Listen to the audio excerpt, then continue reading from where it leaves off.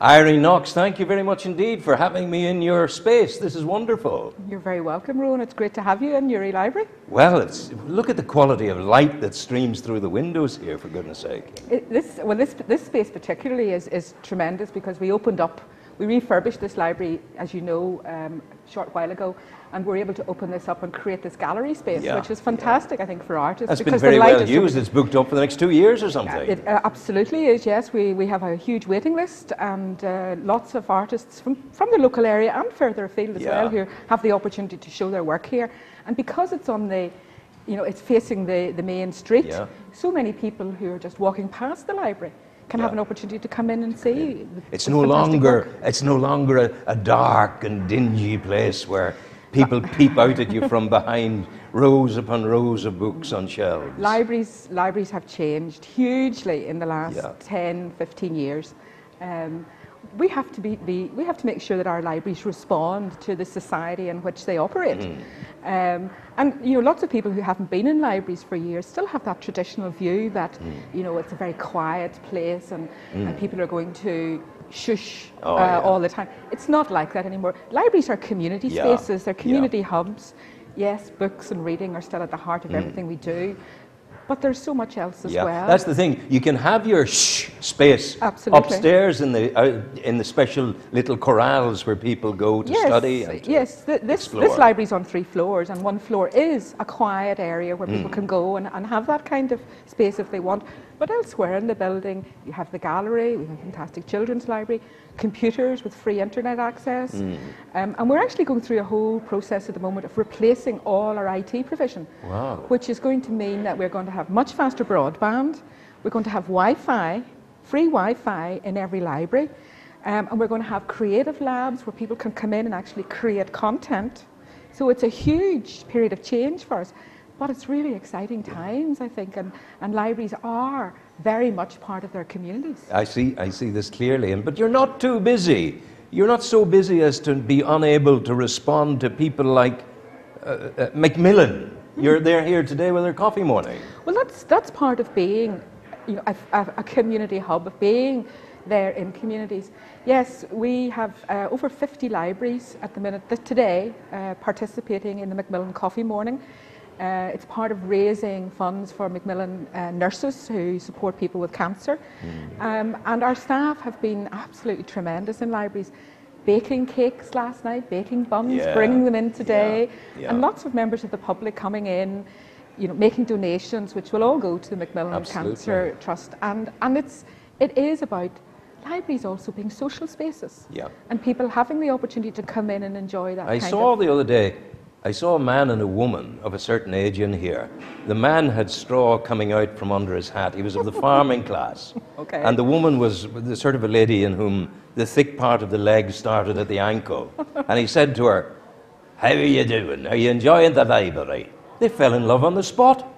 Oh, well, there you are. It's the ultimate social space. Absolutely, and it's not the first time I've heard of romance beginning in the library. Over the books. Absolutely. And that's not behind the shelves. Thank God you don't do Mills and Boom or whatever. Well, we still do. We still really. Oh, absolutely. Do people want that sort of thing? Absolutely. There are still people who really like the romance. But it was a wonderful experience. I was involved in it here to do with mental health, the reading of books, and we read a book, and suddenly I found after doing the reading that people from the floor, the place was packed, who were in some way touched by the issue of mental health, started to engage. And suddenly stories started to emerge. This is what happened to me, and this is what I'm going home to. There was something happening that was very therapeutic, it was very good. Absolutely.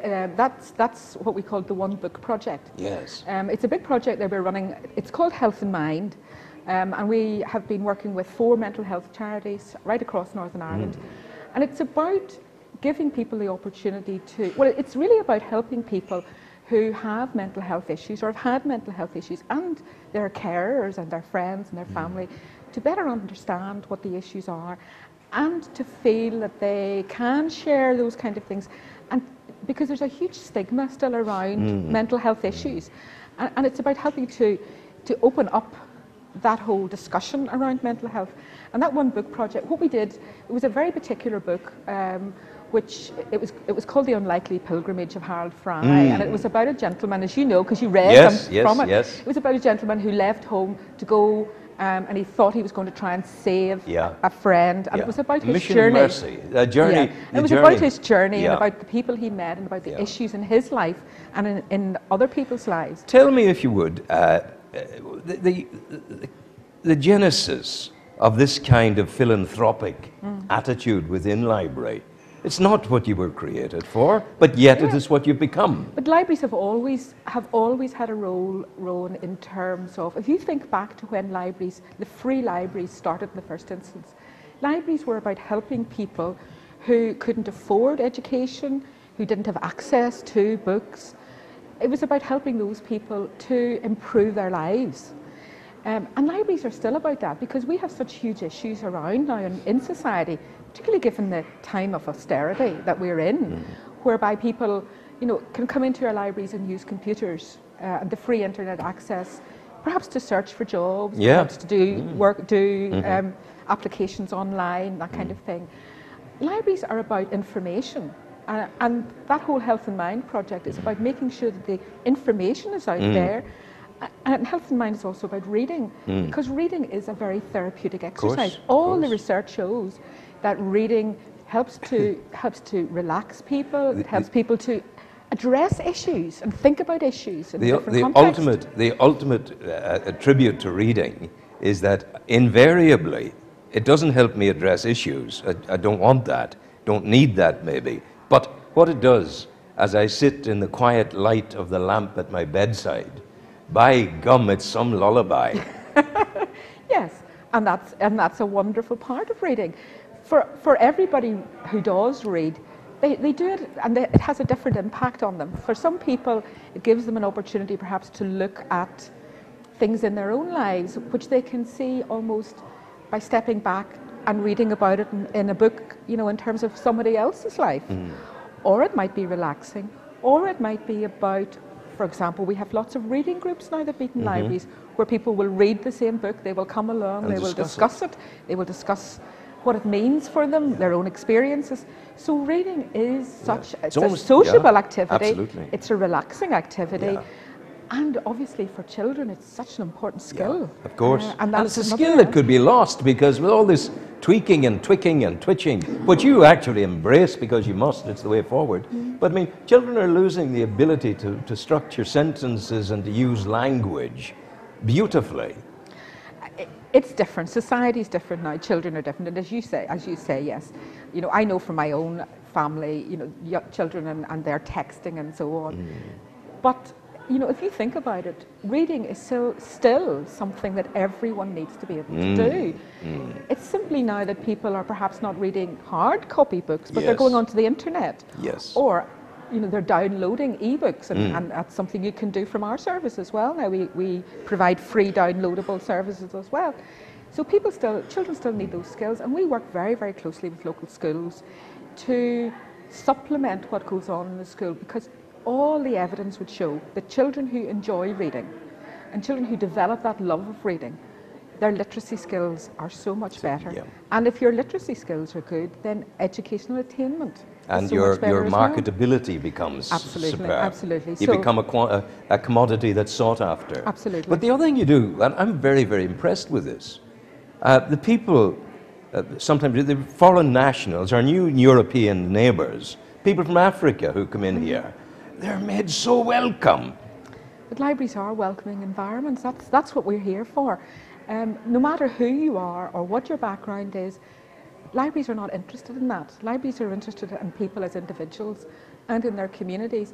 And our staff, our library staff are absolutely incredible people. I have so much admiration for our staff who work in the branch libraries, because they're there to provide a service, and they provide that service. And all the evidence that I get from customer surveys and so on, what people are saying is your staff are absolutely wonderful, because they understand us, they get to know us, they get to know our families, they get to know our wants and our needs, and they make us welcome. And that's what libraries are about. We want our libraries to be welcoming. That's why we've created, comfortable spaces where people can sit. We've created you know, lots of different, almost like living rooms in the community where people can come, because in many areas still in Northern Ireland, libraries are shared spaces where you perhaps don't have other shared spaces in those communities. What you have done for me this morning in this few minutes of interview, you've actually demonstrated for me why you're the chief executive of Library Northern Ireland. Oh, well, I hope you're so. Enthusiastic. I love libraries. It flows from you with the greatest ease. I love libraries. I think libraries are such an important community asset. And I started in libraries, and I'm now in libraries. Thank you for coming in. It's You're been very a pleasure, kind. Owen. Thank you. All the Thank best to you. you. Thank you very much.